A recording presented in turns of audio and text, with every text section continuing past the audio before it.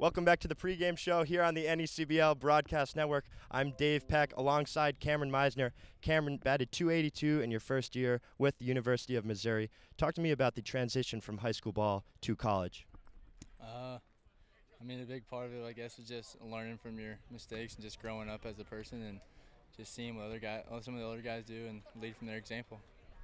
So far this season, you have batted .357, doing a good job putting the ball in play so far. What's been working for you at the plate? Just finding the pitch that you want. Just trying to hit it hard. That's pretty much it. Obviously, it's a much different vibe playing summer ball compared to when you're playing with your college team. How do you balance staying loose, having fun with the guys, but also putting your best baseball out there when you get on the field? It's all the game of baseball. It's all the same. You just go out there and have fun, and it's fun when you got a good group of guys in your team, and just playing together makes everything a lot funner, and everything goes smooth, and keep playing. You're one of the younger guys on the team, like I said earlier, a rising sophomore at Mizzou. Have you learned anything, any good advice from some of the older guys here in Newport?